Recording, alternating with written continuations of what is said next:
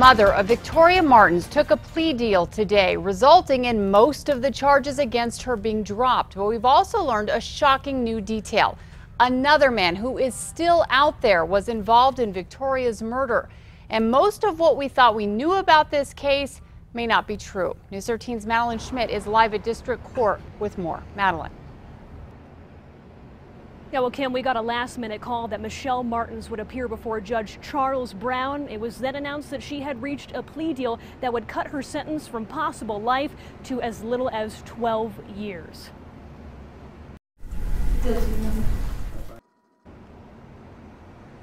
Martens pleaded guilty to just one of the 19 charges she faced: reckless child abuse resulting in death. In August of 2016, APD said Michelle Martens, Fabian Gonzalez, and Jessica Kelly raped, murdered, and dismembered 10-year-old Victoria Martens at Michelle's West Side apartment. Victoria's body was found burned and wrapped in a blanket. An autopsy revealed she had alcohol in her system and that there was evidence of sexual assault. But today in court, the DA's office announced that their investigation shows a very different timeline of events from the one presented by APD. They say in the hours leading up to Victoria's death, Michelle and Fabian were out doing drugs, leaving Victoria with Jessica Kelly, despite knowing Kelly was also on drugs and acting erratically. And when Michelle and Fabian eventually arrived to the apartment later that day, Michelle claims she saw Jessica carrying Victoria unresponsive, wrapped in a blanket, but didn't do anything and never checked on her daughter after that. OMI says by that point, Victoria was dead. She negligently and without justification caused her to be tortured and caused a substantial and unjustifiable risk to the safety and health of Victoria, and as a result, Victoria was murdered by strangulation.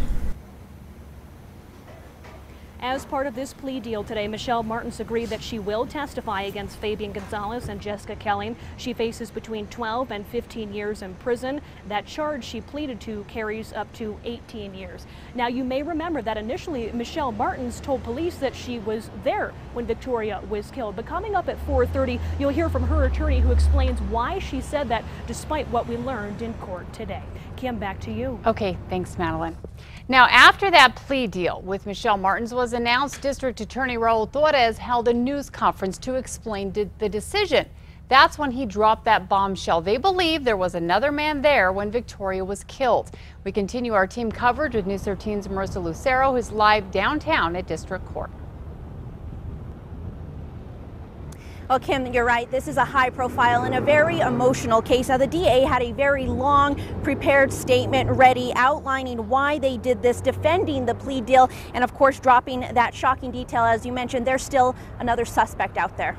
There is no physical evidence linking Fabian Gonzalez to that specific crime, and no independent forensic evidence that Michelle Martens knowingly permitted her daughter to be sexually assaulted on that day or at any other time.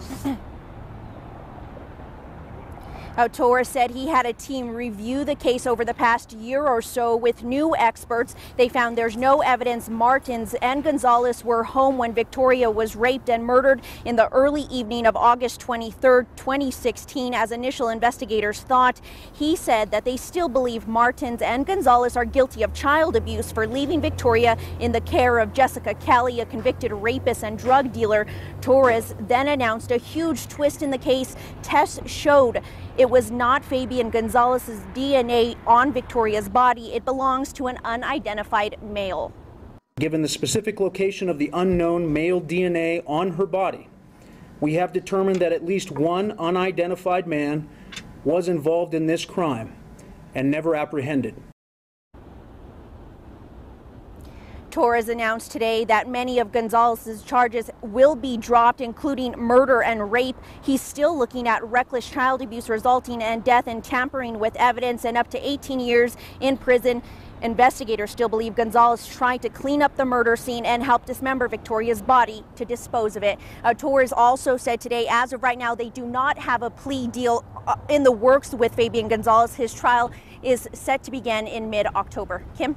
Okay, thanks, Marissa. Now, the DA essentially said there were major holes and mistakes in the case that APD handed his office.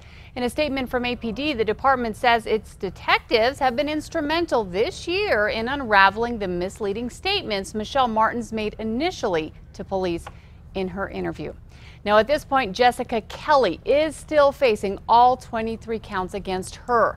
Now, Gonzalez and Martens have always pointed the finger at her. I tried my best to protect Michelle and the baby. But what happened then? Why is there a girl that's dead? That's because Jessica Kelly did it. Kelly's trial is scheduled for January. Now, as we mentioned, Michelle Martens faces 12 to 15 years under her plea deal. She'll be sentenced after she testifies in the other 2 trials. Stay with News 13 for the latest on all the developments in the case, both on air and online at KRQE.com.